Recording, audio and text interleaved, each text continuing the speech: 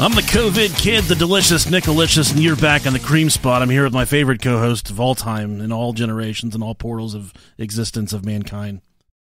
Rob Dog, hey guys, what's going on? Hey, Rob Diggity Dingle Dog, how you doing, friend? Man, I'm great.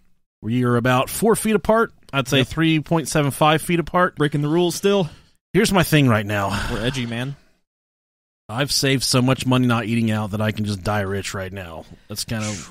I have too, but I've been making up for it the past couple weeks. It's been rough. I like it. I like it a lot. I'm gonna turn you up a little bit. Yep, I was gonna just say that. Turn it up, turn it up. Okay. We are really happy to be here with you guys here, trying to get your mind off the virus, off all the nasty stuff. I think one of...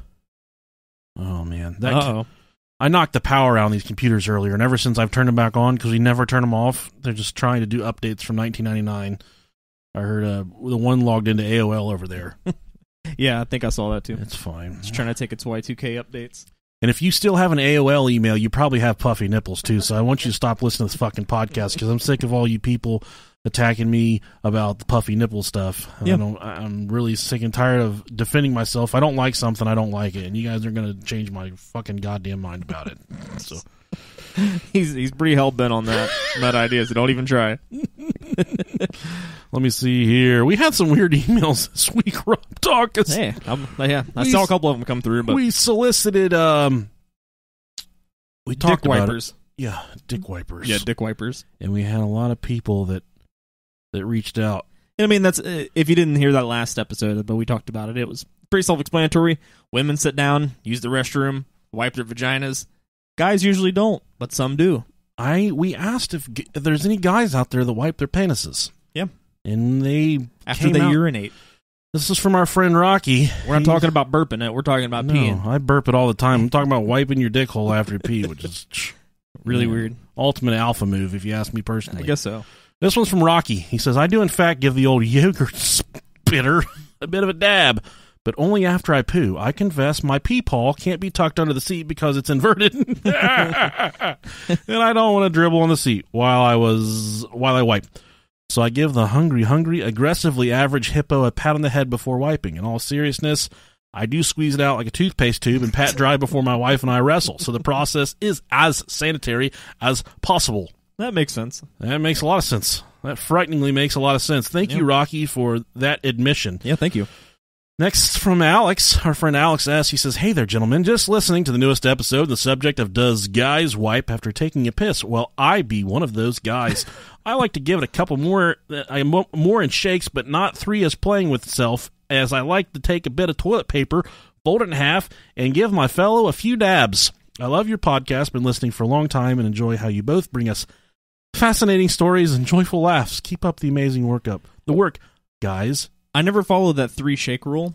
I just shake it until it's, not leaking anymore. Well, my uncle taught me this. What you do is you grab it like you're about to start a Boy Scout fire with a stick, and you twist it back and forth until once you can get some guys have it, some guys don't, but you shake it enough, you get a white substance to come out, and that's it's like your body's natural. It's like Windex. Your body produces it, and it cleans everything out, and it keeps it really nice. Okay. So that's what I do every time I pee. I just work up to the white stuff. Rodney Sullivan says, hey guys, in response to your most recent episode, I am a fully grown man, do indeed wipe my deck after pissing. And yes, he spelled it deck. Gotta dry the drip tip if the faucet's leaking. That's so true. Ha ha ha ha. COVID cheers from Newfoundland, Canada. Thank you guys so much for your emails in reference to dabbing your dicks after you piss. Here all this time, I didn't think there were people out there that actually did that. No, that's awesome though. Hygiene. That's really nice hygiene. Wash your hands, dab your dick, Rocky said he gives it a real vigorous scrub before he goes down with his wife. That just sounds painful though. I don't know how that skin just inside the dick hole. That's some different skin. Yes, it looks like shiny latex. When you touch that stuff, it hurts. It's scary. I feel like if you pinch it really hard and then you shake it like a floppy, you're good. You don't need to wipe it. Yeah. I don't even bother wiping my ass anymore. Fuck it. I'm set in my ways, Rob. You know how hard it is to get toilet paper right now? I'm like an old fucking beagle. Yeah. There's no sense in it. Almost dead. I drag my ass across the carpet like I've got worms. Like I'm going to reach the 14th year of my life and I'm about to pass away. Yeah, you can always find carpet shampoo. You can't find toilet paper anywhere.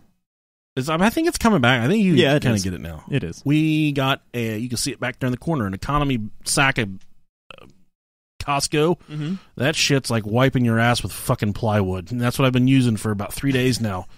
And I lay there like I've been sexually assaulted, and I cry in the bath, the floor of the shower after I use that stuff because it'll make you bleed out. It's like I feel like a peasant when I wipe my ass with toilet paper. that stuff feels like you're using the claw of a fucking hammer. Wipe your fucking butt with that stuff. So Costco, whoever owns Costco, Brett Michaels, Gene Simmons, whoever owns Costco, you guys need to up your toilet paper game because that stuff, what's that, Kirkland brand stuff? That stuff will split you in half, buddy. Do a rape kit after you use that fucking shit. Make your ass crack a couple inches deeper. Yeah.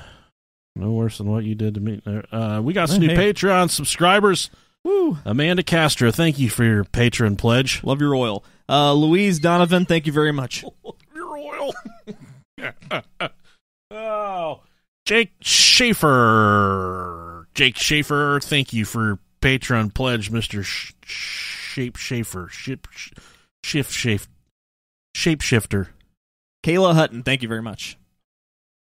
Aaron Brzezinski Shipley. Aaron, thank you for your having an amazingly complicated name that I hopefully did not fuck up. This can't be a real name. Buck Clay.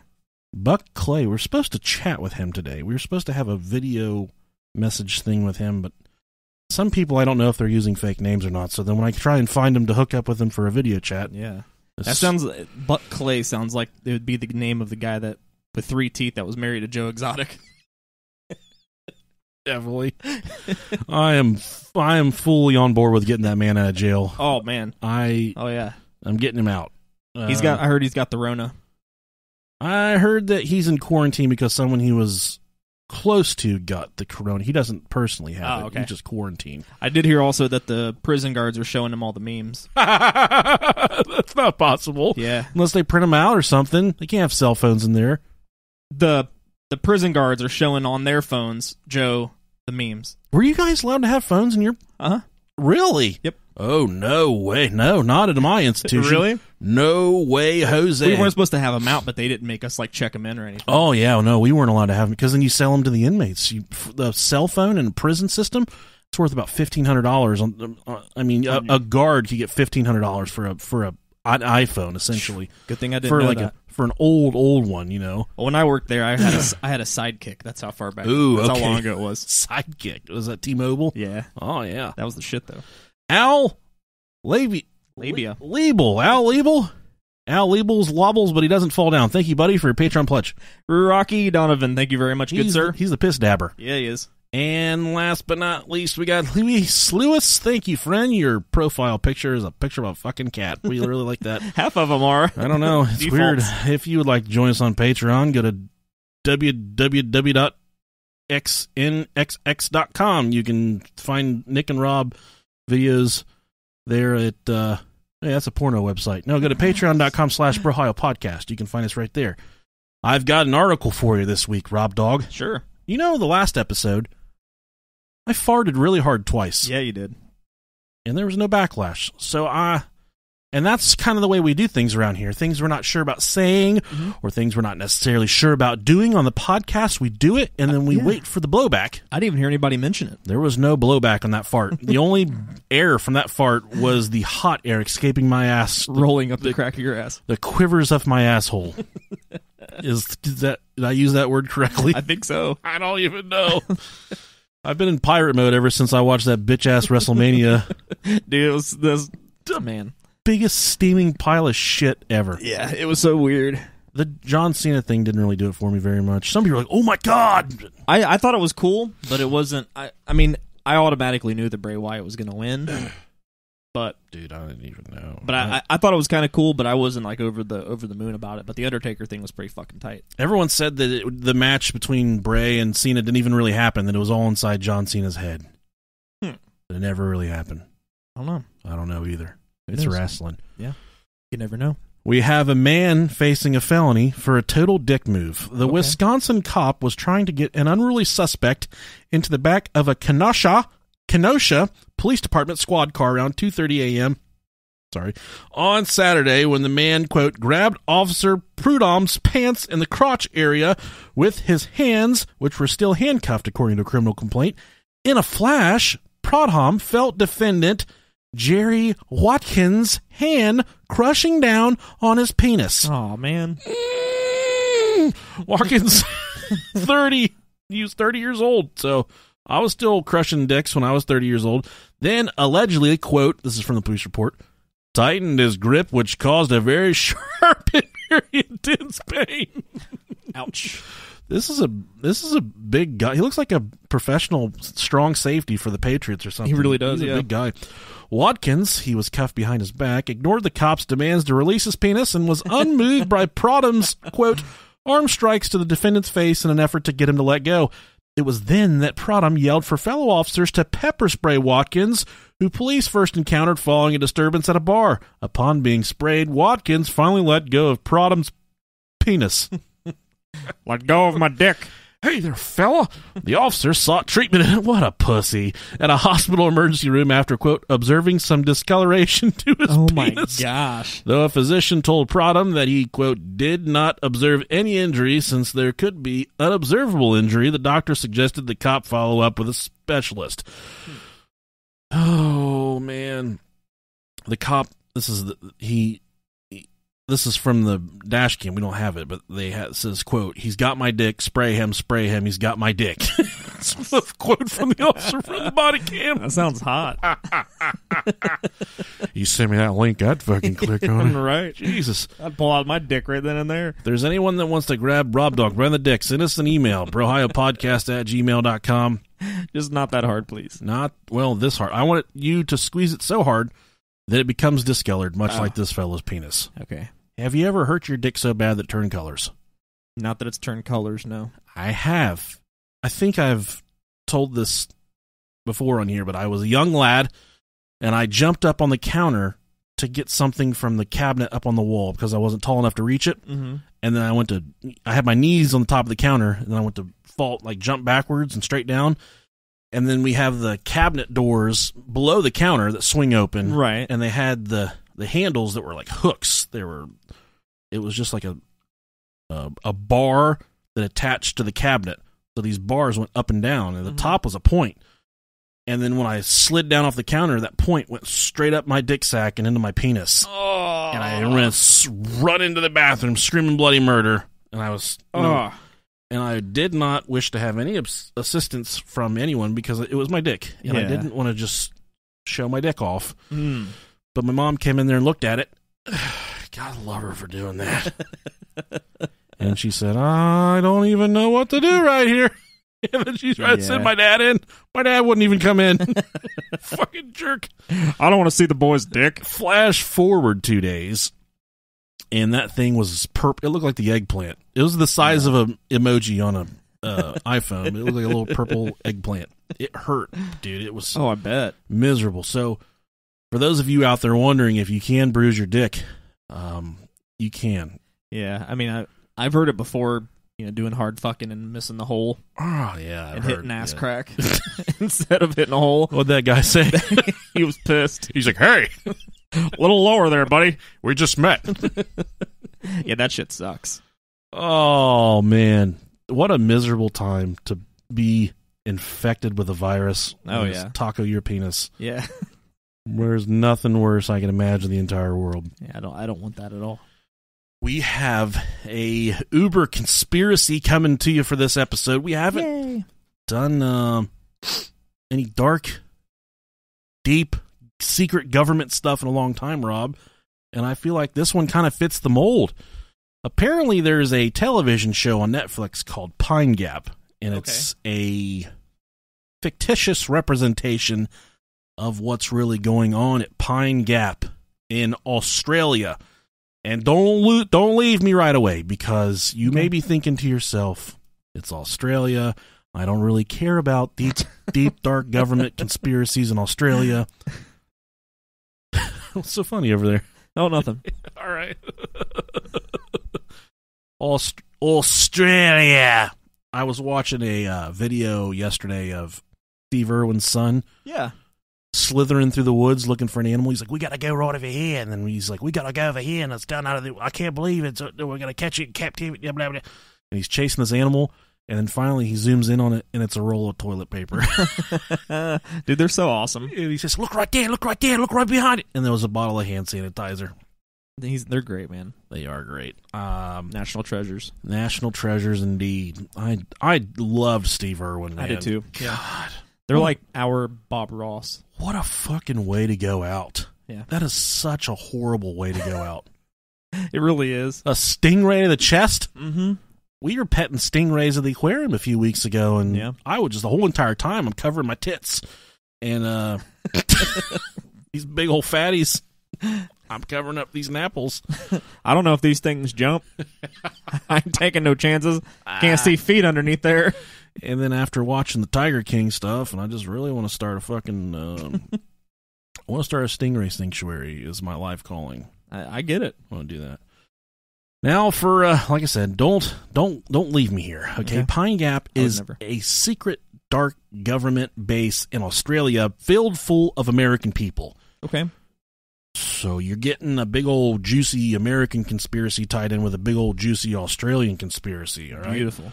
The Nautilus Institute for Security and Sustainability. I got this from their website here. Isn't Nautilus like a workout machine? It is. Okay. Well, this one's not a workout machine. This is an Institute of Security and Sustainability. Okay. And they describe Pine Gap. It's approximately 18 kilometers. What the fuck is a kilometra? We know you weirdos like to measure in the metric system. Kilometers? Isn't that what? That's what I look at on my car when I think I want to pretend I'm going really fast. I look at the like twice. I look at the kilometers to make sure that the kilometers. We don't use metric shit here in America. No, we don't. And my work is a German place, and we use meters and metric and shit like that. And one day I had to install a new piece of electrical equipment. They had to go a certain height, and there was a guy from Austria there, and he was super anal. He didn't want anybody doing anything besides him, and I did it without his permission. And he said, "How high did you put it?" And I said, "I put it 12 inches high." And he said, and the paperwork said 12 inches. I don't know why it said 12 inches, because none of the paperwork ever says right. It's always metric. Yeah. And he said, what do you mean 12 inches? I said, it said 12 inches. I put it up 12 inches. He said, what the fuck is that in millimeters? I said, I don't know, pal. He said, you work for a fucking German company. You don't know how you put 12 inches. Do not know about millimeters. I will never make this mistake ever again. Sorry, buddy. The dude smelled like a hot bucket of ball cheese. He always stunk. Apparently, they don't wear deodorant in Austria. So if I ever come into contact with Arnold Schwarzenegger, I'm keeping my social distance, because 9 out of 10 chances he probably smells like some hot Fremunda cheese, and I'm not dealing with that. This dude fucking I wouldn't want to either. Stunk. I saw him bend over once. And he still had he had brown stains at the top of his ass crack. Hell yes. Good for him. I'm preparing myself for the COVID outbreak. Do you need to understand what's coming to America? 12 inches. The only 12 inches you know about is the dick you put in your ass. That's what he said to me. He got fired for that. They say approximately 18 kilometers or 11 miles southwest of the town of Alice Springs, Northern Territory, in the center of Australia, which is jointly operated by Australia and the United States. Since 1988, Pine Gap has been officially called the Joint Defense Facility Pine Gap. Okay? You had me at joint. Really subtle name, hiding a lot of shit right there. Pine Gap is perhaps the most important United States intelligence facility outside of the U.S. because it plays a vital role in the collection of a very wide range of signals intelligence. That sounds really fucking boring, right? Right. Providing early warning ballistic missile launches, targeting of nuclear weapons, providing battlefield intelligence data for United States armed forces operating in Afghanistan and elsewhere. It used to be Iraq, but critically supporting United States and Japanese missile defense, supporting arms control verification, and contributing targeting data to United States drone attacks. Oh, that sounds like a mouthful of shit that no one cares about. So let's start to talk about the stuff that well, it's interesting to note that the talks, this this joint defense facility between the U.S. and Australia was a treaty. And it doesn't make sense to me, and it doesn't make sense to anyone else, why America and Australia would have to engage in a treaty. But the pretenses of this treaty is that these were all secretive talks. But why would you have to do a peace treaty with one of the most peaceful countries in the entire world, in Australia? That's a good question. And it's a very good question. And it leads many to believe that the reason this treaty was kind of pulled together is to utilize a veil of secrecy, so they didn't have to necessarily come out and say exactly what Pine Gap was being used for. Okay. Now let's go into the history of Pine Gap real quick here. Sure.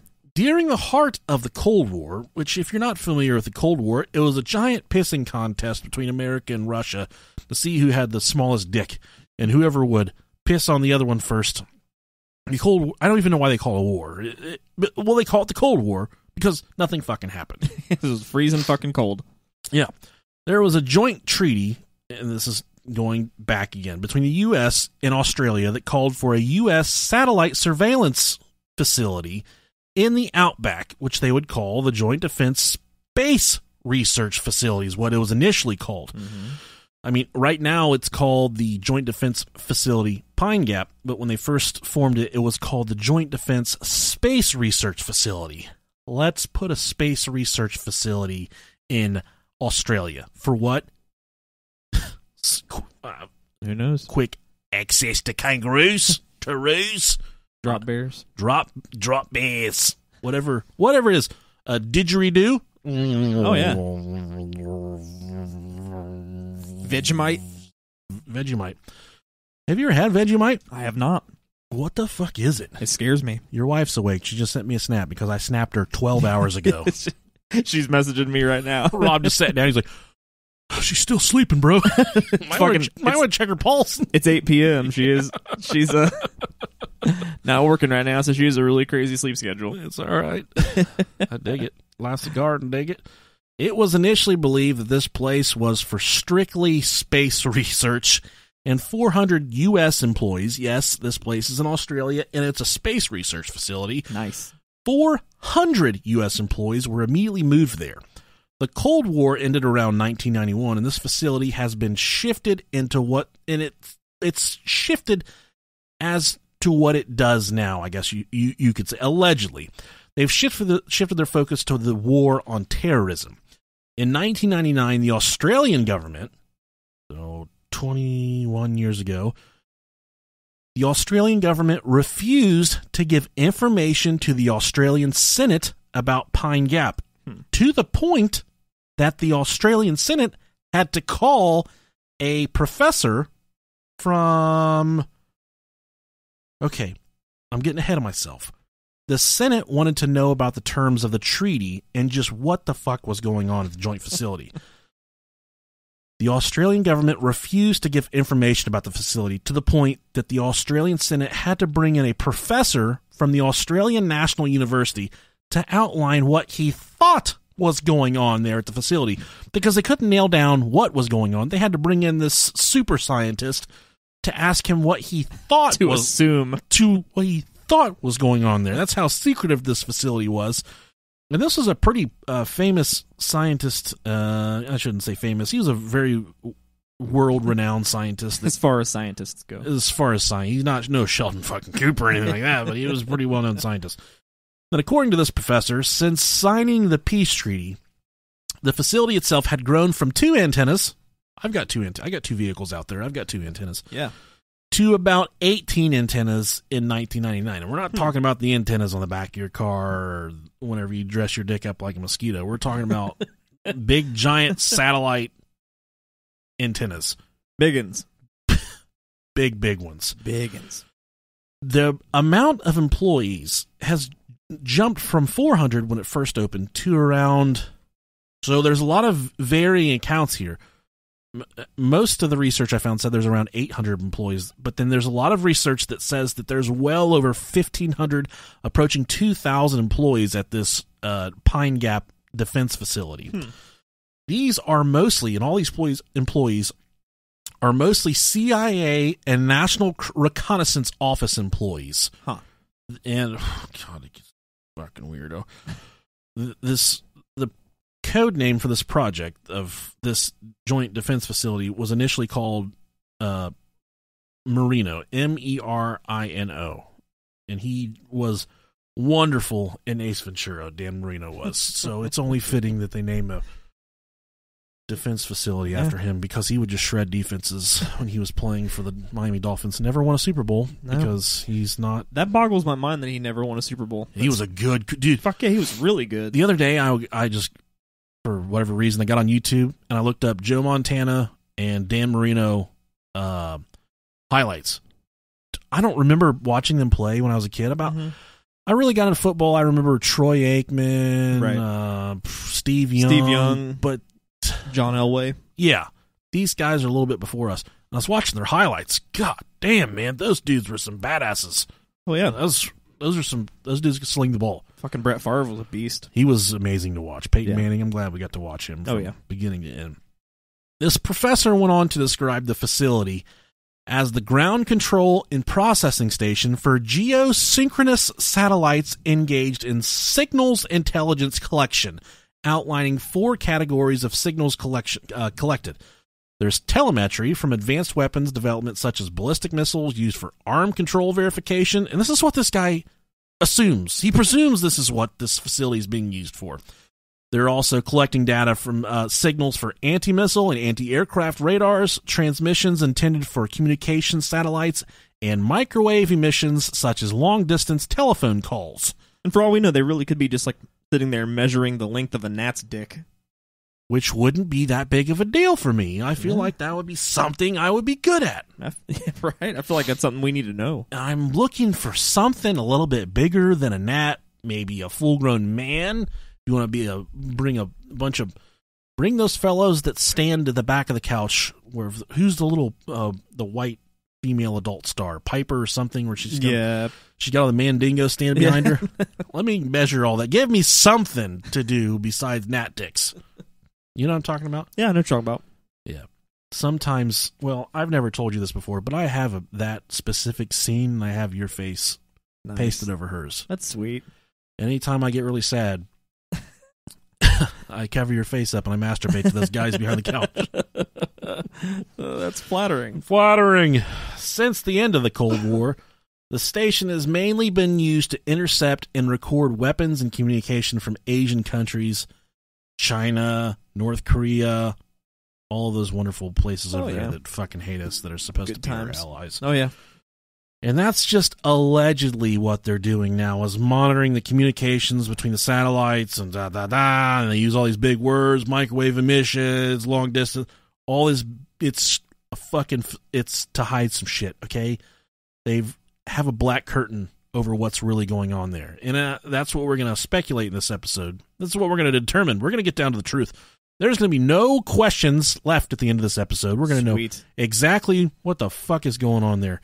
To kind of set the stage here for some of the wackiness going on at this base, the base itself is covered in randomes, and some of you are probably wondering, what is a randome and how many could Rob Dog fit in his asshole? Well, they're giant bulbs. 13, that's the answer. They're domes.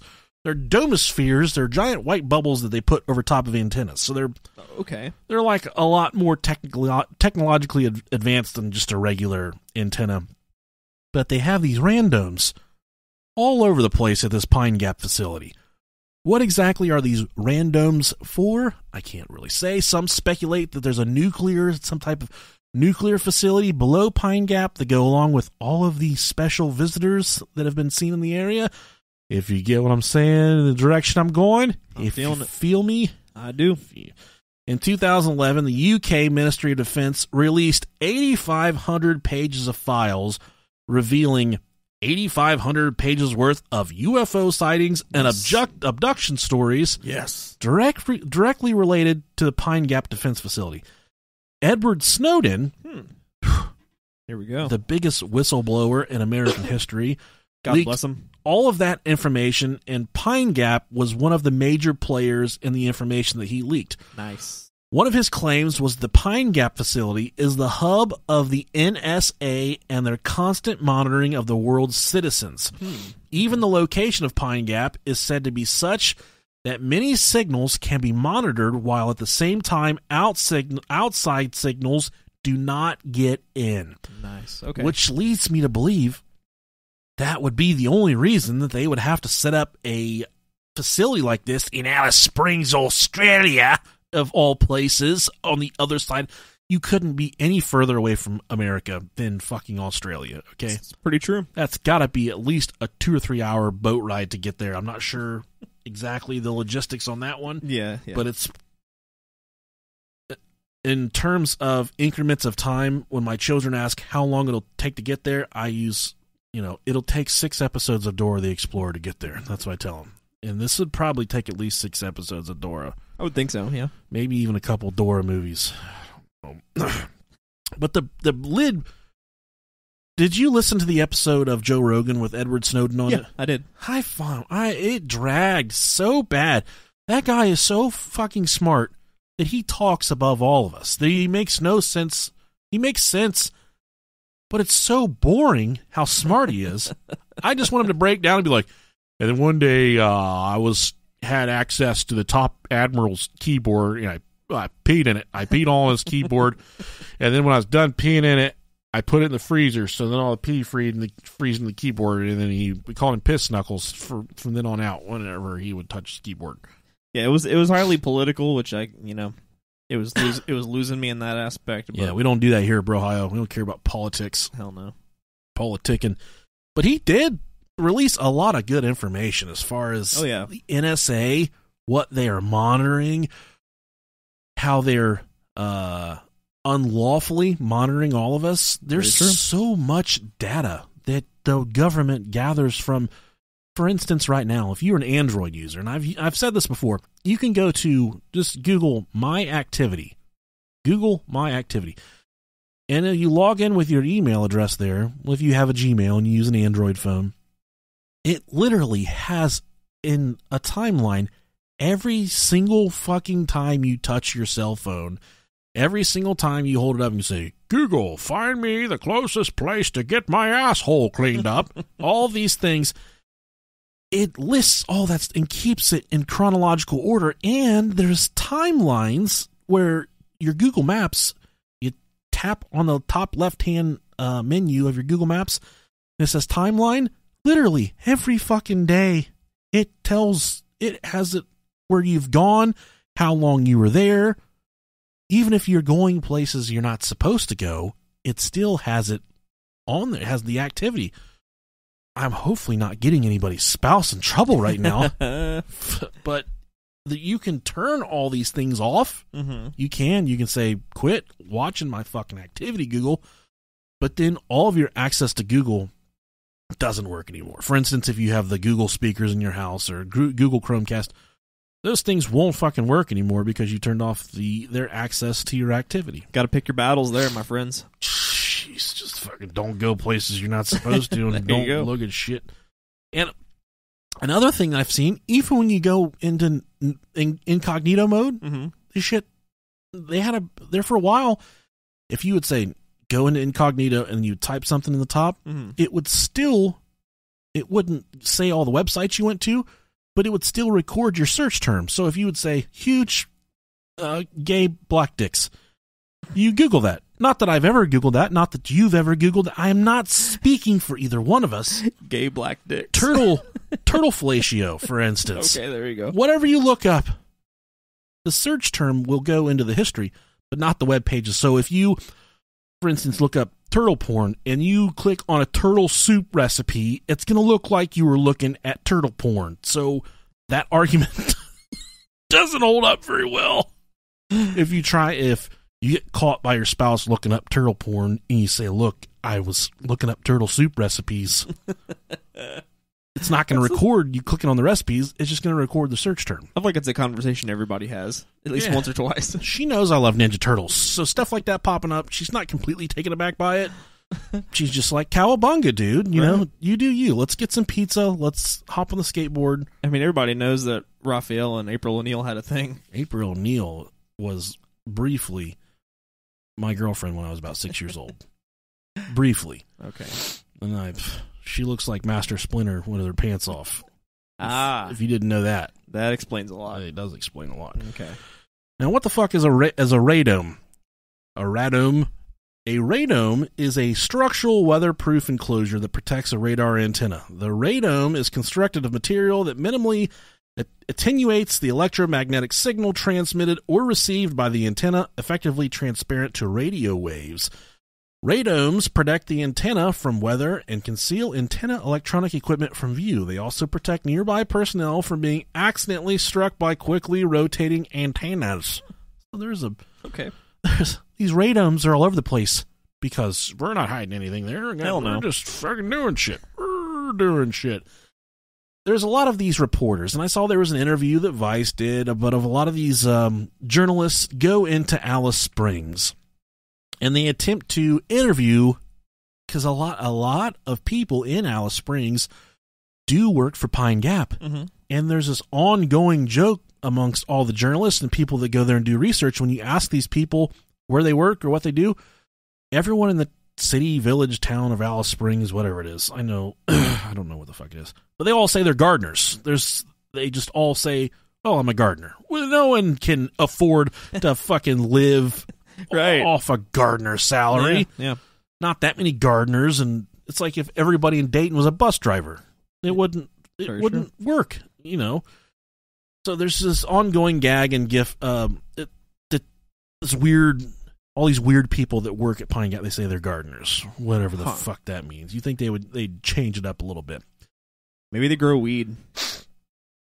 But that's not a huge secret. I think weed. Is marijuana legal in Australia? In a first for Australia, the capital legalizes recreational marijuana. So it's kind of hit and miss. Yeah, it's much like it is here. But I think marijuana is not nearly what it was before. I know it's not legal here in Dayton, but the Dayton Police Department said, all right, we're done fucking with it. They passed that ordinance. They're just not going to fuck with it anymore. Yeah. So I don't think they're marijuana growers. They're not marijuana gardeners. Oh. Yeah. God. Sounds classy, though. I do have this reoccurring nightmare of having sex with a garden gnome, though. I'm not even joking with you right now. Not really having sex. Okay. But I have a reoccurring nightmare that I'm being attacked by garden gnomes. And I'm not necessarily afraid of garden gnomes. Are they the small ones? Or are they full-size in the dream? Only one time. I'm not even making this shit up. I'm reading into this. I want to know. And only one time in all of these dreams I've had with these stupid fucking garden gnomes has there ever been one that's my size. Okay. And of course, in a dream or a nightmare, when you try and punch something. Yeah, you can't do shit. It's like you got 50 million pound concrete blocks in your fist and you can't punch anything, and he's just laughing. But they're Rocky Balboa. Yeah, they are, dude. Yeah. The last one I fought with, he'd been sitting on the porch doing push-ups waiting for me all fucking day. He was a big boy. He was a big boy. And and it all started, oh God, it's a movie my kids watch. It had Elton John. He was one of the voices in it. It was about the Romeo and Juliet. Oh, yeah, okay. And ever since I watched that, I had a nightmare that night. And then every once in a while, I've had a weird fucking nightmare about garden gnomes. And dude, it's so funny. This has been a few months back, I had a nightmare about the garden gnomes. I went outside in the dark and they were running up from the yard trying to attack me and shit. Mm-hmm. And I always try and kick him, and I always miss and fall, and then I'm like on my back, and I wake up or whatever. But I had the nightmare, and they're chasing me and stuff. But I wake up and I go to leave for work, and I walk out the front door, and I swear to God, dude, the fucking king dingling raccoon was up in my trash can out front. And I opened up the front door, and I could hear this dude in the trash can. And I saw him lunge out of the trash can and go back towards the sewer. I was so scared for my fucking life. My life has never been in such peril and jeopardy as it was in that moment. This fucking raccoon, he didn't even run back the street. He like stood up, put his wallet back in his pocket, and just started walking back towards the street. Like, hey man, trash is weak tonight. This is a big motherfucker. But this is right after I had that nightmare. And I was scared. I sat in the car with fucking chest pains for about 7 minutes before I left for work, all because of this goddamn shit. Do you associate raccoons with lawn gnomes now? No, I don't. Okay. But we have trash pandas out here all over the place just fucking our shit up, man. They're bad. They will lift the lid off the trash can and be like, nope, not tonight. And they'll put it back down and leave. There's some bad raccoons out here. Oh, dude, in my old house, they were really bad. Yeah, they're really powerful. Yeah, they are. Powerful animals. Mm-hmm. Oh, so one of the...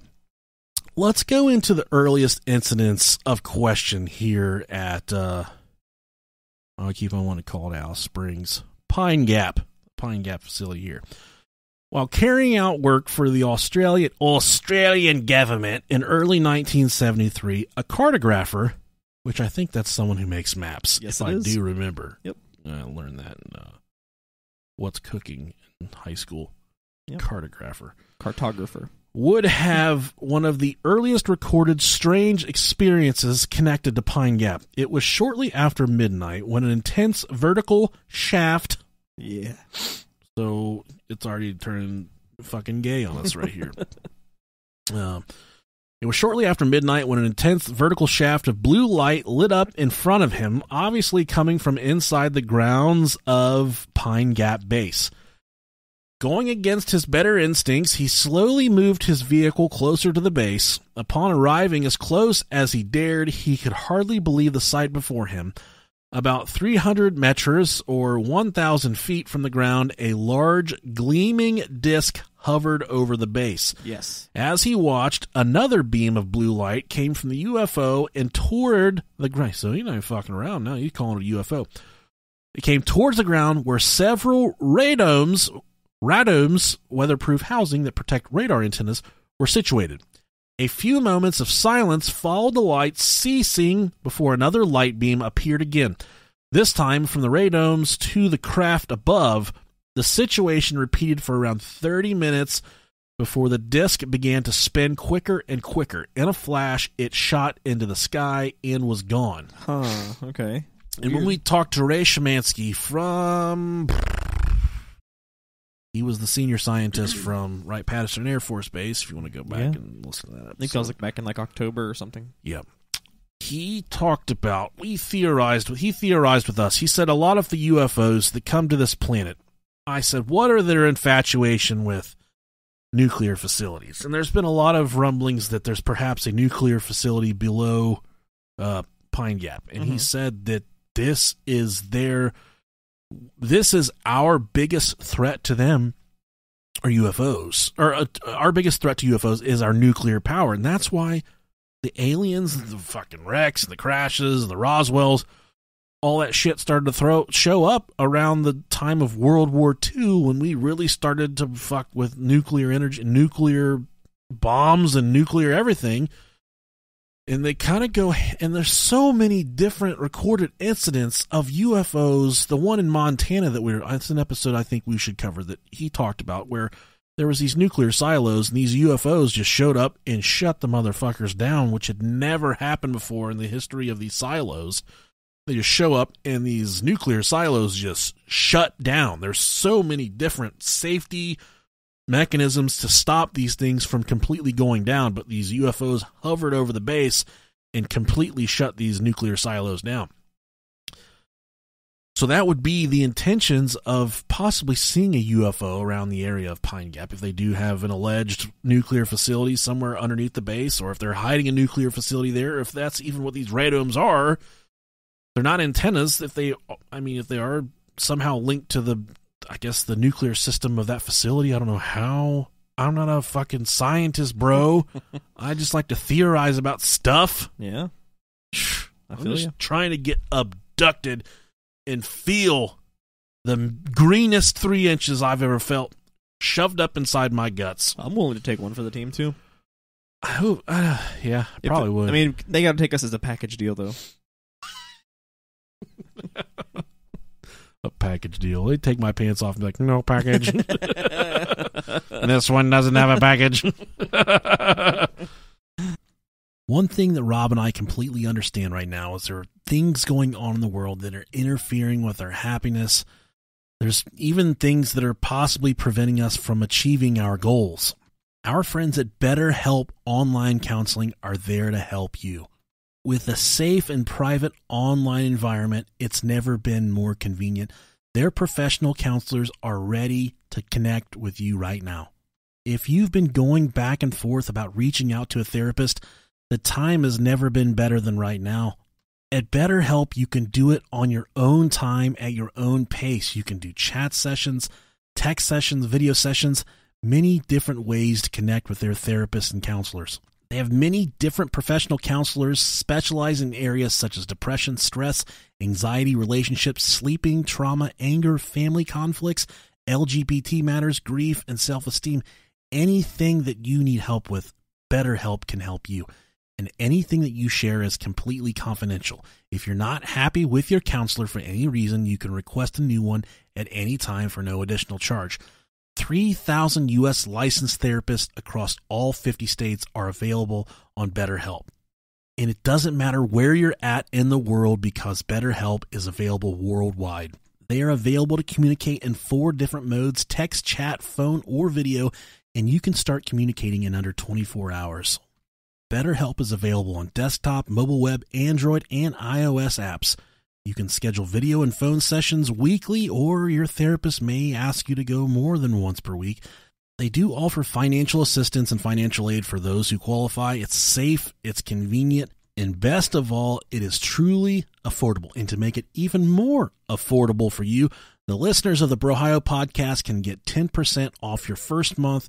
All you have to use is discount code Brohio. That's BROHIO. So go to betterhelp.com/Brohio. All you have to do is simply fill out a questionnaire to help them assess your needs and get matched with a counselor you'll love. That's betterhelp.com/Brohio. As we all know, sports all across the world has come to a screeching halt. We've got basketball that's been benched. Pitchers are taking off the mound. I had tickets to see my opening day Cincinnati Reds. It didn't happen, but our friends at MyBookie are here to save the day. They're going to keep you sane. They're going to keep you entertained with access to your favorite games like blackjack, roulette, slots, war, that's the easy game, and much, much more. It doesn't matter whether you're out on the front lines or quarantined at home, the fun doesn't have to come to an end with MyBookie. And you may be like Nickalicious. Video poker, not quite my thing, but MyBookie has me covered. They've got a host of live casino dealers online. That's right. They have professional dealers at their tables, live on site, 24 hours a day, 7 days a week. And your favorite squad might be sidelined right now from all the craziness going on in the world. Well, don't sweat it. MyBookie has partnered with some of the leading esports brands to bring you wagers on virtual action straight from the court in NBA 2K20. Plus, you can always do your part to make your bankroll great again by taking advantage of shifting odds on political bets. The industry-leading MyBookie, they're reliable, upright, and best of all, they pay you fast when you win. All you have to do is visit mybookie.ag and use the promo code BROHIO for a 150% bonus on your first casino deposit. That's promo code BROHIO to receive a 150% cash, C-A-S-H, cash money bonus on your first deposit, and you can claim those extra funds all the way up to $750. Don't forget to use the promo code BROHIO to activate this very special offer. That's promo code BROHIO. You spin, you win, you get paid at mybookie.ag. Okay. In 1975, just 2 years later after that incident, while flying a private plane near Pine Gap's airspace, the pilot and the several passengers on board were all interested to get a sneaky look at the strange activities in the relatively new and secretive facility. Hence, all had their attention toward the base, and they were not disappointed. Out of nowhere, a large white object appeared to take off from the base below them at absolute breakneck speed. I don't know how fast that is, but that's exceptionally fast, probably. To break your neck? Yeah, definitely. Yeah. Almost as soon as the witnesses focused their eyes on the bizarre object, it had vanished in the sky above them. The plane continued on its journey and upon landing, the pilot made a report of the sighting. Both the pilot and all of the passengers were asked to wait for investigators to take further details of their encounter. So these people are supposed to show up and kind of take reports about what these people had potentially seen. So they're getting debriefed. They're getting debriefed. Right off the bat. They're getting their underwear taken right off. What'd you see? I'm going to debrief you. You ever had your dick sucked by an Australian before? I promise you, it's not like what you used to. I wonder if we're the only country in the world that does fellatio. If in other countries they don't even suck each other's dicks. They might not. There had to have been a moment in time where someone said, I would like to suck on that thing you pee out of. And I would have liked to have been a fly on the wall or a fly on the mud hut whenever that happened, just to be there for the first blowjob in the history of mankind. Let me suck on that thing you pee out of. It was probably like Harlem in 1972 or something like that. I don't even know when it happened, dude. Oh my gosh. We don't fucking care about the history of mankind. We just want to know when the first blowjob was. We care about stuff like that. Or I bet it was either really, really bad, like someone would just started chewing on it, like, oh, God. I think it'd feel if I just chewed on your dick. And then someone like you or me is like, hey, can you just not try it with your teeth for a second? Just try it like it's not, like it doesn't taste good for a second. Use more uvula. I'd love to have been a fly on the mud hut for that one. Oh man, that would have been so awkward. Or like eating ass, for instance. I believe that's happened in the past 2 years. I don't think if you've had your ass eaten before 2 years ago, it's definitely the resurgence. Don't send us an email. My wife will intercept those. She'll be very upset about that. She'll be asking what kind of fucking questions I'm asking on here. But I feel like the ass eating has started in the past couple of years, and that's definitely, things get boring. You're tired of eating ass? Let's eat some bats. And that's where all this shit came from, man. Man, that's such a good question. People eating ass. I just want to know about the first blowjob. Yeah. If you were the person to receive the first blowjob in the history of time, do send us an email, BroHilePodcast@gmail.com. Let us know how that was, what it felt like, if there was a lot of teeth involved, if it was angry, if it was mean. I bet it didn't feel good, Rob. Yeah, I don't know. I wouldn't think so. If you got your asshole eaten back in the 90s, send me a Facebook message and let me know. I'm trying to hook up. My ass needs eaten so bad. I'm positive that person probably would not pass an HIV test. Probably not. Positive. 90s were a crazy time. Absolutely. So they're getting debriefed. They're getting their briefs removed by these investigators there at Pine Gap. Good times. And they allegedly told the witnesses that they were not to talk about what they saw and to essentially forget the incident altogether. That's typically how this goes. God. You come to me in bright galaxy defenders. People like it when I sing in this podcast. It's a vibe, man. They really like when I sing Jesus music and Disney show tunes.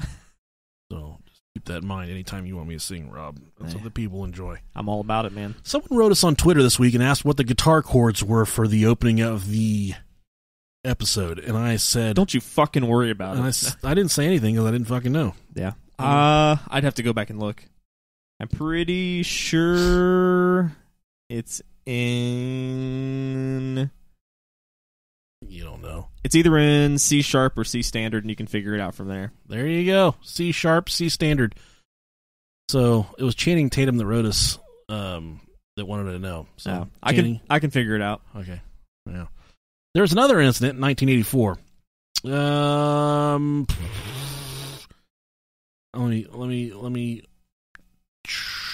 Okay. In 1984, perhaps because of the nature of their work in the Australian government, the 5 witnesses of a 1984 encounter at Pine Gap preferred to tell the incident anonymously, which I completely understand that. The leader of the group had been receiving increasing reports of UFO sightings in the skies over Pine Gap in the weeks leading up to the encounter. One message, however, was more mysterious than the rest. It advised that, quote, something big was going to happen at Pine Gap in the upcoming days. The dates given remain a mystery again in the interest of protecting the men's identity. Acting on this news, the 5 men split themselves into 2 groups, and using 2 vehicles, they approached the base from different positions. Once there, they essentially kept a stakeout of the grounds. All right, so these guys are fucking about it. Hell yeah, they are. For the first 3 days, that's a lot of beef jerky. Ooh. That's a lot of root jerky. Really, ostrich jerky? I think so. Maybe kangaroo. I think, yeah. They have cows over there? I'm sure they do. I don't know. Hi, I'm Johnny Knoxville. There was, didn't he fist a cow once? Yeah, he did. Okay, just making sure. For the first 3 days, there was no activity of any kind. On the 4th night, however, that changed. Several large military vehicles began ferrying large groups of workers in coveralls to the large radomes on the base. Jesus. As this was taking place, a pillar of light suddenly shot upward from the ground to the sky. A strange cloud was forming high above around the pillar. When it vanished, 5 strange craft were making their way to the base. 4 diamond-shaped, unidentified flying objects, and one of a cigar shape. It's a big dick. It's a stogie. Once they were over the base, the pillar of light appeared again, this time from the craft above to the grounds below. This went on for several minutes, all while the strange cloud above continued to form. In a moment, the 5 craft had vanished. Ooh. There is some serious fuck shit going on at Pine Gap, and people can't tell me otherwise. I want to believe that they're trying to, and that's what I said, they're using this veil, this black curtain, to try and say, we're monitoring satellite transmissions. Maybe just boomerangs. No, it's fucking aliens. Oh, okay. You've got one on your shirt. You should know that this is not... Maybe an alien boomerang? I just want to go over there. I don't know anyone in Alice Springs. My only run-in with Alice Springs, I used to live, when I was 18, I bought a house, and I lived with our friend Roy. Yeah. Roy worked at Outback Steakhouse, which is the most authentic Australian cuisine that no we rules. can get our fucking hands on. No rules, snowshoes. Right. I don't know. No rules, just right. That's right. I said no shoes. No dicks. You go up in there with no shoes, you're going to get fucking arrested. But people would order carry out, and then they would never pick it up. At the end of the night, Roy would come through like, bring out your dad, and he would get this leftover food. He would bring it to me. Hell yeah. And he would offer it as a peace offering, because he knew I was a loud, obnoxious, and he knew if he just gave me styrofoam containers full of food that I would go to my room and I would leave him alone. Yeah. And he would always bring me steak and pasta, all kinds of stuff. And then one night, he brought me, he said, all they had was Alice Springs chicken. I was like, what the fuck is that? And I flip it, it's just like grilled chicken. Uh-huh. And it was weird because the ticket for the chicken was still on the bottom. And that was never the case. He never had the receipt or the ticket still stuck on there. And I didn't look at it very much, but I ate this chicken, and I was like, God damn, this is fucking terrible. It was just, I think it was just grilled chicken, pretty much. And I ate about 3/4 of it, and I said, fuck this. And I got out of my room, and I went to Roy in the living room. I said, this is fucking disgusting. And he looked at me and said, it's free carry-out that no one picked up. What the fuck do you want me to do? I'm just like, try harder next time, Roy. He brought you free food, and you went to him and bitched. Such an asshole. About 2 hours after I ate this Alice Springs chicken, it was still laying next to my bed. I didn't even throw it away. My stomach's like, I started singing the songs of my people. Yeah. I'm like, I'm going to get sick. And I ran to the bathroom. I vomited. I left a trail of vomit from my bedroom all the way to the toilet. And I finally got maybe 1/10 of my vomit in the toilet. I cleaned up my mess and I laid back down, and then it just kept on coming. Oh, dude. man. Pounding me. Sick. And I finally pick up the leftover chicken. I'm like, I'm going to fucking burn this shit. And I go to take it to the trash can, and I look at the ticket. This fucking shit was 3 days old. Oh, my gosh. Right, 3-day old. It was like warm when I ate it. And I said, Roy, what the fuck? What are you doing to me, man? And he's like, I don't, it was just sitting there, man. It's just something nobody picked up. And I said, 3 days ago. You're trying to fucking kill me, dude. You literally trying to take my life. And that's why our relationship, we moved in together with the pretense we were going to fuck each other. And we knew that it was never going to go beyond that because he tried to kill me with Alice Springs chicken. So that's my only association with Alice Springs. So you can have a bone to pick with them and their chicken. It was boneless chicken, so I don't have much of a bone to pick. But I'm deeply upset about how disgustingly ill I grew over that chicken. Cock-a-doodle-doo. And it's crazy, man. Whenever you eat a certain food, when you get sick off a certain food, oh yeah, it fucks you up, man. Never want to eat it again. Yeah, same thing with drinks. I can't drink Jaeger because of that. Oh yeah, I had a chicken melt from Waffle House one time. Completely loaded my girlfriend's dad's car. He was driving a small Hyundai. Ooh. Floorboards had 3 inches of my vomit in the back. That's rough. And all I said was like, with chunky peanut, like mouthful of corn and peanuts. I was just like, I'm sorry. That's all I can say to him. That's all I can say to him. Man, that's like the most helpless situation possibly be. I was 15. I didn't just embarrassed to the gills, dude. Yeah, that's awful. Just ladling vomit out of the back of his car. Ladling. I lived through it. Porridge. Me and him just became Facebook friends this week, too. That's pretty exciting. Nice. Like, hey, remember that time I threw up in your Hyundai? Hey, buddy, I know you got full coverage on that thing. You totaled it out after I puked in the back seat. That's how fat I am. Oh, man. Now let's move on to one of the most, this leads into one of the most popular encounters that has ever occurred at Pine Gap. But in a 1980 incident, two Northern Territory police officers were part of a search operation for a missing child. Oh, okay. Hopefully they found him. They were covering the area alongside the Pine Gap facility when suddenly, a door that was previously camouflaged opened in front of them. Amazed, they watched as several objects with a, quote, bathtub shape left the doorway and made their way calmly across the base. We've got flying fucking bathtub and camouflage doors, Rob. You guys smell that fucking bat over there? Jeez. Jeez. Me, George Jetson. Even more unbelievable, a dark hole appeared from nowhere in the hills that surrounded the facility. The strange objects entered this opening before it, and they disappeared. By the time the two officers had focused their attention back on the doorway, it was nowhere to be seen. Although both officers would speak of their sightings to researchers, it remains a mystery as to what they actually saw. And we flash forward a decade later, in 1989, perhaps one of the most well-known encounters at Pine Gap is that of 3 men returning home from an all-night hunting trip. It was around 4:30 a.m. on December 22nd, 1989. Man, a lot of cocaine and AIDS. Yeah.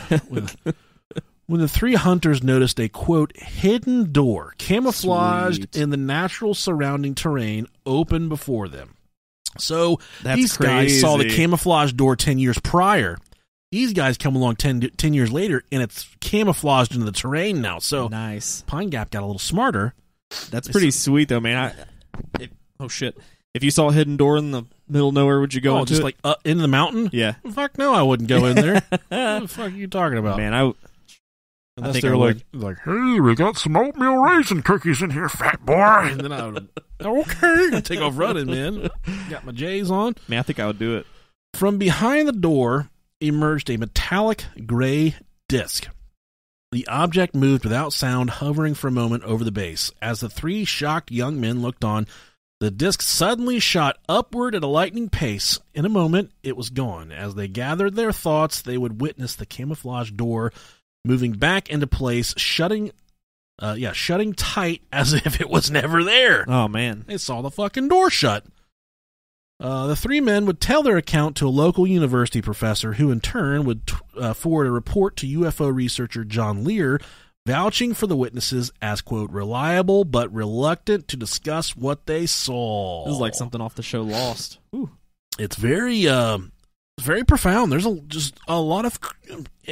there's a lot of alternate theories about shit going on here. Mm-hmm. For instance, this is associated with a stock market crash. Okay. A gentleman by the name of Dr. Gilly writes that several times locals have seen white discs about 30 feet in diameter being unloaded from large U.S. cargo planes at the airports serving Pine Gap with the United States Air Force emblem on them. Conveniently, the white discs were a lot smaller than the black discs. I don't get it, dude. I don't know what you're trying to fucking say. I don't right? either. All right. It seems likely that discs are assembled and based at Pine Gap because many discs seen at night would confirm this. Much furniture has been delivered by plane from the United States. The locals also say that an enormous amount of food is stocked in warehouses of what could well be a true multi-leveled underground city. Nice. Dr. Gilly writes further that shares put on the market at the same time will cause a stock market crash of such magnitude that all national economies of the West will collapse at the same time. Cash will be worthless, and the risks of a global confrontation, which are planned, will be very high. The purpose of Pine Gap and the other underground bases purpose will become obvious. If a global confrontation is going to break out, those bases will serve as a place of safety for the politicians and their staff, as well as the international financiers, their families, and their friends. So this Even guy, their friends, nice. Yeah, I'm a friend of no one rich, because I would try and get them to invest in prestige worldwide first and foremost. Wide. Bomb it down the fairway, bitches. All right, we're gonna get a little sticky here. Can Black aliens? leather gloves. We put liquid paper on a bee. It died. It died. The kids are playing in the backyard today, and I was sitting there like an old crazy fuck spraying bees with pesticide. And Paisley kept on seeing the bubbles foam after it. She's like, "Oh, bubbles!" I said, "You don't want these bubbles. You don't want these bubbles, little girl." So next we got this portion of my research is titled "Aliens Using Mind Control." Sweet. Oh man. An Australian newspaper. I didn't even think they had newspaper in Australia. There's nothing that fucking happens there. Why do you need a newspaper when you get didgeridoos? Yeah.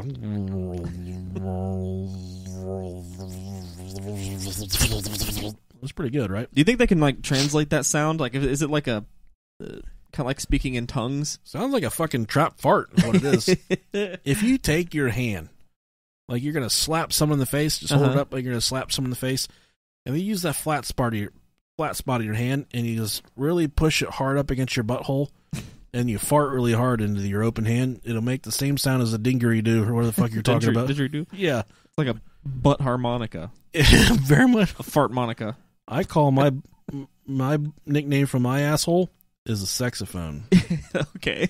Because you can put your mouth on it and blow into it, and it'll make beautiful sounds. You understand? Imagine someone just blowing into an asshole.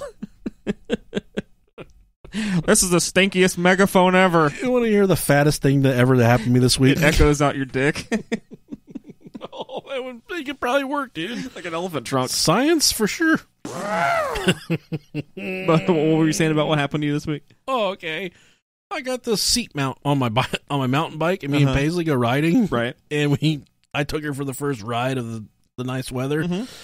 And I aired up the tires before we went because they've been hanging up in the garage. Yeah. And we went for a ride, and everything was fine. And I knew I aired up the tires too much because those bumps were really fucking busting my butthole in half. They're throwing you up in the air. Yeah, and I got back. I'm like, all right, let's get off. So I get her off, and I lean the bike up against the wall in the garage, and I take like 7 steps away from it, and then the back tire just goes. Holy shit. After I've been done riding the thing for like a half an hour, and I'm just like, I gotta start drinking more water, eating more salads, because Dude, at least that didn't happen when you were riding it. That would have been bad. When I say I rode it for half an hour, I got like maybe a half a block from the house because there's a hill over here on one side of the block, and it really doesn't do well for me.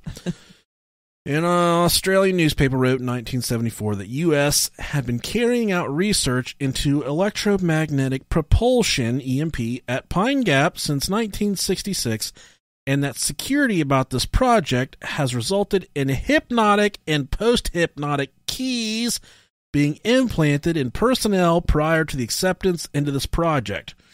Ooh, motherfucking wee. Nice. Once again, Dr. Geely writes that the Pine Gap employees working on this base, and especially those earmarked for duty on the EMP projects, have undergone brainwashing and even implantation of intracranial devices. God, Hell yeah. Intracranial. I think they're putting shit inside their fucking heads. That's what it is, man. Fritz Springmeier writes, writes, the most powerful mind control is still trauma-based, which we've covered very intensely on this podcast. Yes, we have. Is trauma-based, built on a foundation of multiple personalities, which are disassociated personalities and parts of the mind. So they break your mind down so much that they can create a whole different mind inside your mind. Oh, yeah. Scary shit. And they, with this triggering trauma stuff they do, they can get you to become someone you're not just at the snap of a finger. It appears that the electronic mind control is being overlaid on top of this. The victim's consciousness is not able to think past the electronic mind control, which catches their undivided attention, being too distracted to deal with the deeper issues of trauma-based mind control. Instructions can enter someone's mind through their implant. Oh, God. At the NWO's Major Massive Beast Computer Center in Alaska in the 1970s. That's it. That's the one. Okay. An engineer who was in charge of building and getting the center operational revealed the site's capabilities. They also had one in South Africa and one Pine Gap. These 3 sites formed a triangle on the globe. Oh, man. And couldn't be located anywhere else due to the naturally occurring lines of force of the planet. And my favorite thing about Pine Gap is they're seriously using interdimensional fucking portals for time-traveling Mars soldiers. So good. This is not something that we can achieve in this basement, Rob. No. That we've hot tried. Water heater is about 50 years old. Only portal we've opened up is my ass. No, if you go back to the end of the last episode, we'd definitely open my asshole. Oh, yeah. Yeah. Yeah, dude. But, so in terms of these dimensional portals, one of the primary purposes of all of this is to destroy what comes through dimensional portals throughout the planet. Okay. Wherever dimensional portals seem to exist, so do Navy SEALs. All right. So they're using these portals. Just like Stranger Things. Oh, God, dude. And they station these Navy SEALs at the portals. Why is it always Navy SEALs? I don't know. They got a fucking... What the fuck is the National Guard doing? The National Guard. I want to say stacking bags of rice. No, they're not. They're definitely not fighting people at dimensional portals. That's because all the National Guard are 600 pounds. The U.S. has access or control of the 4 prime Earth gravity focus points on the planet or dimensional portals. There's a portal at Pine Gap, okay, Easter Island, naturally, San Diego, Whale's Vagina, and Brookhaven Laboratories in New York, New Jersey area of the U.S. If I do believe that's Montauk. Yeah. Or close, somewhere. I wouldn't want to fuck with New Jersey if I was anything. Yeah. Those people are scary. They are scary. They're very scary. Oh, man. There's also, God, this is so crazy. Angela Kalani also claims that U.S. and its partner, the U.K., control at least 7 of the 8 vertices of the dual tetrahedron. Is that what it is? Yeah. What the fuck is that? I don't know. It's a sweet ass word. We're gonna fucking find out real quick what this is. Tetrahedron. Tetrahedron. Marijuana legal in Australia. Tetrahedron. It's a shape. No, it's just a fucking triangle. It's a 3-dimensional triangle. Why wouldn't they just put... Let me read this. God, we're fucking stupid. U.S. and its partner, the U.K., control at least 7 of the 8 vertices of the dual... Triangle. 3-dimensional triangle of Earth. It's like a pyramid. Yeah. And many of the secondary points in the grid at the halfway points.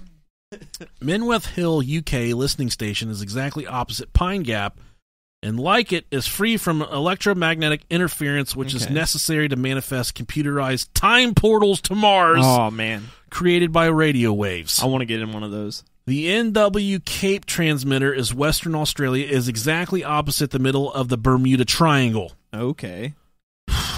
Directly opposite. Okay. Yeah.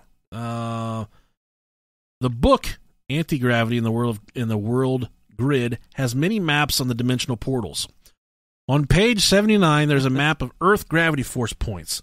There are vortex points all over the globe, including Lopdor, China, which they have their space program. This is connected to Pine Gap Military Base and is marked by James Hurtak as a place where the ET, Masters of Wisdom, will arrive. And these are the fucking... And what they're talking about, they have these portals at these different places. And Pine Gap is one of the places that has one of these large portals. And it's not just a portal, a time portal, or whatever you have custom as a portal will be used for. This is a direct portal back and forth from Mars. This is like fucking something that Thanos would open up. Yeah, for sure. We're getting into the MCU now, man. This is fucking great. Yeah. I'm all about this. And these portals are specifically passageways to and from Mars. Nowhere else, just to and from Mars. That's and awesome. There's these elite fighting soldiers that America has engineered. So fucking cool. That goes in and out of these portals that are keeping, and I believe and time is relative, and we've learned that from Albert Einstein. So there is some time traveling going on when these guys do go back and forth from these portals. But the belief is these fucking super fighters that are going into these portals, i.e. the one at Pine Gap, when they go to Mars, they are fighting and keeping back whatever we don't want to come into this dimension. That's so awesome. Kind of like people that have to watch the door at Right Pat. Yes. Kill everything that Just comes like, out. you fucking kill that dog when it gets out of there. God damn it, Gorgon. Okay.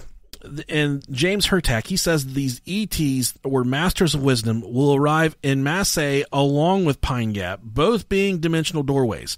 The map shows the vortex areas. One in particular is South Africa, where there is another CIA-run base connected to Pine Gap. And the Australasian ufologist Graham Stewart wrote, harmonics of Wycliffe Well in the Devil's Marbles area. Okay.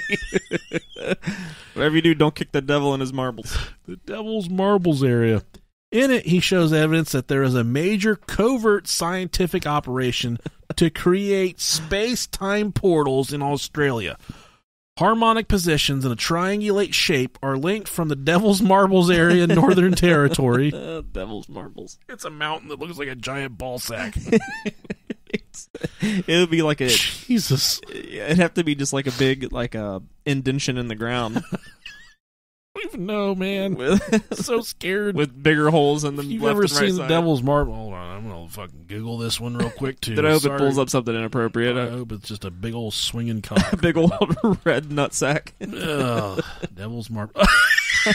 No way. God damn it! It's just two big ass rocks. It looks like the Devil's Marbles. Look it up, folks. Just Google Devil's Marbles. That's so awesome. I think if the devil, those look like you said, Thanos balls. Yeah, for sure. Those are awesome. Good job, devil. Yeah. So the harmonic positions in a triangulate shape are linked from the Devil's Marble area in Northern Territory to the Pine Gap facility, and again the Parkes Radio Telescope. So maybe the Pine Gap is kind of like the taint. I mean, the way they're writing about it in this research, That's like the devil's taint, and then the devil's marbles are his balls. Pine Gap has a really specific area on the map that allows it to do a lot of different, like, geographically, allows it to achieve a lot of different stuff while staying off the map and not allowing a lot of stuff to come in. If that makes sense. One-way portal. I guess. He wrote that it may be possible to physically observe a type of shimmer effect at certain times during the Earth's orbital motion around the sun in vortex areas. Okay. The matter/antimatter harmonic for Devil's Marbles is directly associated with matter transfer and time displacement. Graham writes that at the Devil's Marbles position, where a wave of UFO sightings were, all the harmonics values together could produce an interdimensional portal or time-matter shift. So good. Are UFOs entering Earth through these time portals? He also wrote about a possible time portal in south of Cooktown, Black Mountain, Queensland, where unexplained phenomena, human disappearances, eerie sounds, and UFO activity occurred. We gotta fucking bookmark that shit. Harmonics put this in a sympathetic resonance with the energy grid as a whole. A particular... Oh, what the fuck is this guy talking about? This stuff. See, I get really frustrated researching this stuff. Because you don't understand any of it? Yeah. It's so... And I feel like they could just be making up big words to scare us. That could be happening. It very well could be. And I have a little snippet about a portal whistleblower right here. Okay, cool. As well. While it is widely accepted that various branches of U.S. intelligence operate out of Pine Gap, the presence of the CIA is often the one met with most suspicion. Perhaps the truly strangest conspiracy claims involving the CIA are those suggesting time travel experiments and super soldier programs that take place on Mars, no less. Many of these claims exist, and while they have to be treated with a very large pinch of salt, they are very interesting.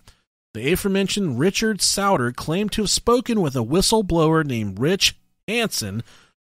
According to Souder, Hansen not only was part of these ultra-secret programs, but he, quote, left for Mars military service from a time portal in Australia. Yes. While Souder didn't confirm the location to be Pine Gap, assuming for a moment there is some truth to these wild claims, the only likely location would be such a place. So good. I'm just really... I should have gotten high off marijuana before I did this episode. Let me see here. Okay. Fuck, this is a long story. This is an abduction story from Bill Chalkner about some stuff that he dealt with at it's a story he learned about associated with Pine Gap. Okay, well, while the water's running, I'm going to go take a piss. Okay. All right. I can't hold it anymore. It's okay. I'll hold it for you if you'd like me to. Okay. Rob's back. He's done peeing, and the bathwater has been turned off that's above us. It has. This story by Bill Chalkner. It says, one of the most bizarre and unbelievable stories I have come across involves a man who claims not only alien contact and abduction, but to have been taken aboard a UFO and flown into a base beneath Pine Gap. Okay, there we go. Where evidence of alien liaison between aliens and the military and government was occurring on a cosmic scale. Greg, what a fancy fucking name right there. Hey, Greg. Hey, Gregor. Hey, Big Gregor, as I will call him. Do you remember that kid we used to go to school with named Greg Grayley? Yeah. And he hit a razor blade in his sock and tried to stab the shop teacher one day. I don't remember that, but I remember that kid. Oh, I was in there. And I said, you won't fucking do it, dude. And he said, I won't fucking do it. And then he... He was a piece of shit. The blade had shifted down underneath his foot, and he couldn't get to it. What a fucking idiot. It was cutting him. And it took his shoe off, and his sock is covered in blood. That's what he gets. And I said, you fucked up, dude. I was egging him on. This is before, like, whatever, school violence and shit like that. All it was a little razor blade. He wasn't going to do that much damage. And our shop teacher really needed a fucking haircut anyways. Dude, he was like the smelliest guy ever. Was. I cut his grass. He paid me handsomely to mow his lawn. Yeah. Well, that's nice. Fantastic, man. Greg, as I will call him, had a very strange story to tell me. The circumstances of its telling were almost as strange as the details it contained. It is a story of alienation in the sense that we were dealing with an individual caught up in a complex milieu of his own making. Why do they use words I don't understand? With its basis either in fact or fiction. If true, albeit unlikely, we are dealing with an alien nation and alien liaison. This situation may have been more about the inner self of Greg than any alien reality, but I'll let you be the judge. On December 22nd, 1992, I received a call from a woman named Greg. I received a call from a woman. She indicated her 22-year-old husband, Greg, had a big interest in UFOs, but that at an event that had occurred the previous night had alarmed Greg. He reluctantly came to the phone and confirmed the story his wife had related, namely that he had seen two strange-looking men standing in the front yard of their country NSW. What is that? That's I don't know. Their NSW home at about 8:45 p.m. I believe NSW is somewhere in Australia. Pretty sure. The weather was clear, but the men seemed to be wearing long, dark coats like raincoats. He turned to come inside, then found they had suddenly disappeared. Okay. Strange story. The real reason for Greg's concern emerged slowly in the conversation that followed. He had not shared this with anyone, even his wife. These were not just, quote, men. They were men in black, MIBs, a bizarre aspect of the fringe world of UFO paranoia, the sinister UFO silencers. They were watching him, it seems, because he was trying to break away from a near lifelong alien liaison. Sweet. Oh, God, Greg, you fucked up, buddy. Way to go, buddy. They came into his life at a troubling time. At 5, Greg's father had died. Some children have imaginary friends. Greg had his, quote, men in black. They were friendly, normal-looking human beings. They appeared in numerous settings, in his room at night, in the park to play, or at a pool. It was all innocuous stuff. Then later, as the relationship developed, the men began fingering him vigorously in his asshole. No. That's a fun weekend. The men gave Greg a device, like a handheld computer device, that showed moving color scenes like a miniature TV. What the fuck, man? This is allegedly in about the late 70s. When he was about 12, he started having the experience of finding himself in a strange room. He found he was on board a craft. He had no idea how he got there or how he got back. This happened a number of times where he wasn't aware of going and returning, only of being there on board a UFO. Excuse me. He was escorted by a group of normal-looking human beings. Then the experiences started to change. The men in black would approach him like before and ask him to meet at certain rendezvous points. There he would be driven to a bush setting. Oh, that's scary. Okay. Where a craft would be on the ground. He would go on board and be taken on rides and shown things. At about 14, he had the first sense of them. That's in quotations. Other life forms on the UFOs other than the human beings, little aliens. It seemed he was being groomed for some form of service. Oh. Everything started to change, he claimed. The craft would then be actually going to secret bases.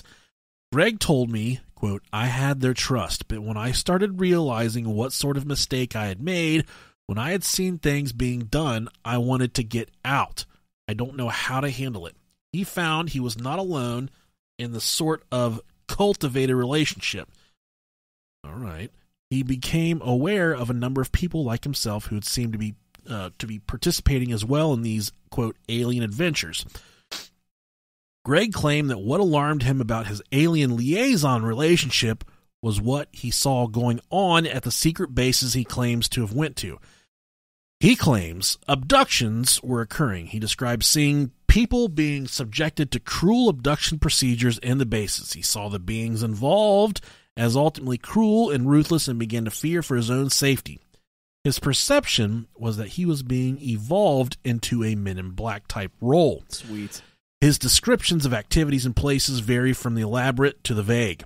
Greg described his first trip to the Pine Gap underground facility.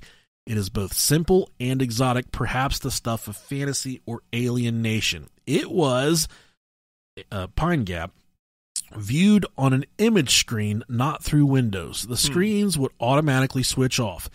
The thing took over and would guide you through the actual opening at Pine Gap. It's a big opening. It's like Jurassic Park. It's much like the camouflage doors that we spoke about in the beginning. Yeah. The doors, they would split. 2 pieces would slide open. It's like you're traveling through a tube for about 15 to 30 seconds before you actually come to the base itself. The actual complex had ships there the height almost of telegraph poles. The roofing system was much higher. In the base, there were men working on repairs, laboratories, glass houses, food storage, and other facilities. Greg claimed that it was his intention not to continue with this alien liaison relationship. He feared for his safety. That was the story that I unraveled from him. The alleged Men in Black presence stepped up. On Christmas Day 1992, both Greg and his wife saw 3 men in the adjacent paddock at 8:45 p.m. They disappeared suddenly, leaving no trace of their presence. Greg's wife called again on December 28th in a state of panic. Greg had gone out into the backyard. As he returned, his wife saw what seemed to be a flash, an explosion that seemingly knocked Greg off his feet and left behind a burning hole. Holy shit. Which lasted 10 to 15 minutes. Photos were taken of the burning hole, which I have copies of. To Greg, the significance of this event was that they, quote, in quotations, were intimidating him into compliance and submission. When Greg and his wife holidayed at a location near Sydney, I took the opportunity, in company with friend and psychologist Dick Warburton, Okay. to meet with the couple. We wanted to see if this was the stuff of fantasy or delusion. Greg's wife had not been made privy to the alien liaison material, but was clearly supportive of him. Dick and I were in a quandary. Greg did not seem to have had exposure to the kind of UFO literature and material which could have inspired this type of story. However, we were uncomfortable with the dynamics of the situation and the bizarre and elaborate tale described. As we stopped at a service gas station on the outskirts of the town, our late return to Sydney, I wryly said to Dick, if there is any truth to this story, we might not make it back to Sydney. We did make it back to Sydney without incident. Perhaps that mirrors the perspective we should hold on to this affair. I tried to keep in contact. I received a Christmas card from them in 1993. After that, there's been no further contact, and I have lost track of them. It would be easy for us to rationalize all of this as the product of storytelling on the part of Greg. We were never absolutely certain of the ultimate status of the affair, except for the reality that there was not a shred of compelling evidence to back up the whole bizarre story. That's very... Take it for what you will, then. Very, very strange. It's fun. I just really want to get touched by something. I really want to get touched by something. I don't know if it's allergies or if dust mites or Costco is upset with me talking shit about their toilet paper. Something has infiltrated my eyeballs. Oh, man. And it feels like my retina is about to burn off and explode. I feel like I've been sucking on the devil's marbles.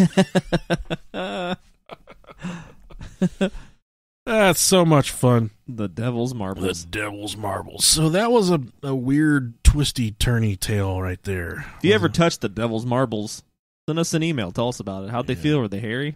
They were definitely. They were smooth? The devil's marbles are as smooth as my back. I have no back hair. Lucky. At all. None. Lucky. Not a single one. I'm like a giant 300-pound banana. I have no hair. I'm patchy as fuck.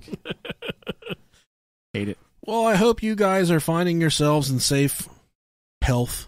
You guys are staying away from sick people. Yeah, definitely do that. It's not a joke. Much love to our friends in New York, as the president and the CDC and all the important people have said that this is going to be the most hellacious next 2 weeks, possibly 3 weeks of this virus. So, good luck. For those of you that it hasn't reached, that doesn't mean that it's not real. I know it's hard. It's easy to be a skeptic about this stuff. You're saying, I'm not sick, so it's not real. Well, people die from cancer every second of the day. You don't have cancer. That doesn't mean cancer isn't real. So the shit is happening. Use the social distancing. Enjoy the time with your family. Enjoy the time not work. Enjoy the time being unemployed with no money and just having to worry about what you're going to pawn next to keep food on the table. Hey, that's what's being an adult's all about, right? Yeah, it's nothing new for us, No. Just be poor and wonder where the next meal is going to come from. Yep. Just hope if you die, it strikes you quickly. Yeah. I hope none of you die from this. I really don't. But if you are directly affected by the coronavirus, COVID-19, send us an email, brohiopodcast@gmail.com. I would love to know if any of our listeners have actually been sick with the coronavirus. Yeah, just stay 6 feet away from us and we're fine. Send us an email, brohiopodcast@gmail.com. I'd love to speak with someone that's actually has it, maybe not necessarily tested positive for it, but you're around someone that tested positive and you got sick too. So we'd love to speak to you about it, possibly do an interview so we can put some of this stuff to rest or, raise awareness for stuff that people need to know. Sounds good to me. If you've ever been abducted and fucked by an alien, we'd love for you to... And we're always looking for really weird stories. If you've had a... any kind of story, if you've... Doesn't even have to be... we have enough ghost stories to last us until the cows right. come home. But if you've had instances of profound paranormal, whether it be a beast, a Bigfoot, or if you made love to a cat, let us know. yeah, I'm right here, buddy. I love to, even speak to someone about it's been pushed to the brink of death, whether it's been that's pretty cool. Yeah, found yourself in a murderous situation at the hands of someone and live to tell about it. Just a really, really cool fucking stories. Or if you or someone you know has died, but then came back. That would be really cool. Yeah, shocked back. Yeah, let us know what you've seen. If you've seen anything. Yeah, Jesus. Show Jesus at the Jeebus. Tell us what Jeebus really looks like. Thank you so much for listening. Go to Apple Podcasts, leave us a review. Yeah, do that, please. Someone left us a review this week that said, let me go to it really quick. Sure. It was a good one. Oh, okay. He said, this is from The Used, 5703. He said, the podcast is 100 times better than an over-the-pants hand job. Well, better than over-the-pants hand job. Yeah, that's like middle school. Yeah, those are the worst. You ever had gene burn on your dick before? Oh, man, it's rough. The worst. Yeah. All right, thanks so much for tuning in, guys. We'll catch up with you soon. Yeah, thank you guys so much. I love you. Love you too. Bye, guys.